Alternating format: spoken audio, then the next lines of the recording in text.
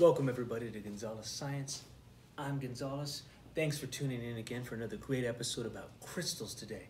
So over this past week, me and my classes have been making crystals, and I want to show you how to make crystals at home.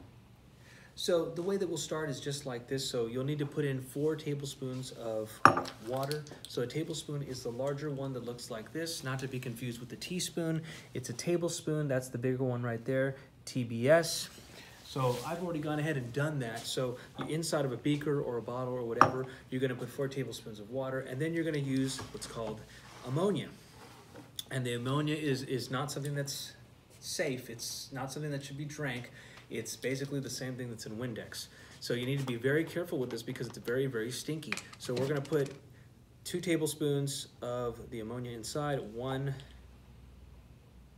2, okay? Also what goes inside of here is table salt. So you'll put 2 tablespoons of salt inside here, and I've already done that. So I put the water, 4 tablespoons of the water, 2 tablespoons of the salt, 2 tablespoons of the ammonia, and then 2 tablespoons of this special stuff that you can get from Albertsons, which is called liquid bluing. Now, before there was bleach, this stuff was used, and it happens to be blue. So this will stain your hands, and it will stain your clothes if you get it on it. So again, this is just bleach. That's all it is. It's just in a blue formula, but they make crystals, and they're still sold. This little bottle is a little expensive, I think, about $3.99 for one of Mrs. Stewart's liquid bluing. So let's go ahead and let's do that now, and I'm not gonna pour it to the top, but I'm just showing you what you need to do to make the crystal happen. So I'm gonna pour it, pour it, pour it. It's gonna be this really blue, sludgy stuff once I mix it up for us. So there we go. There we go again. So I'm done now using these tools. Oops. Let me cap it up just in case. Now I'm gonna take it over to you, and I use a coffee stirrer to stir all this good stuff up. So you're gonna see it looks like blue sludge right now. So let's just go ahead, let's stir it. Let's dissolve the salt. Okay, you're just really gonna stir it up, like this, okay? And you'll keep stirring, stirring, stirring until most of the salt has dissolved. What you're gonna do with this now is we're gonna pour all of this over a charcoal, right? So you get charcoal from the 99-cent store. Just little pieces, you can use sponges, charcoal, anything that you really can be used for this. And so when you do that in another cup, you're gonna pour all of the charcoal in another cup. You're gonna pour all of the liquid over the charcoal. So I'm gonna take you for a little classroom tour real quick right now so you can see after a few days, these tremendous crystals will start forming. So let's take a look right now. So here's a nice one over here. There's a lot of nice ones right here. I mean, it gets just real messy. Look at that, wow. You see that, wow.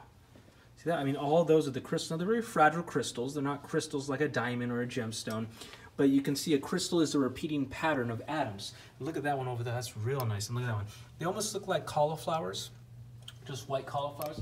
Here's another one over here. Let's take it over here. So there's some nice ones right here. And if you do this right, you really can get some great crystals forming. So again, I'll take you over to the materials right here. We got the ammonia, we've got the liquid bluing, table salt, water. We mix it all up. We get another cup. We put the charcoal inside the secondary cup, and then we pour all of this stuff inside there into the cup like this. And you can see there's still liquid inside of many of these cups, right? So it's a new cup, and then it starts forming. So what's the deal here and what's going on?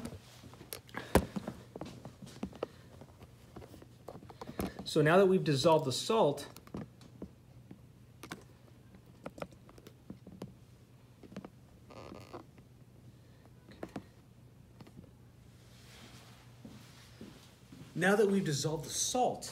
the ammonia is speeding up the process for all of that salt to come back up and to start growing and crystallizing on the charcoal and on top of the cup. That's the purpose of the ammonia, to dry things out, to make the evaporation happen quicker.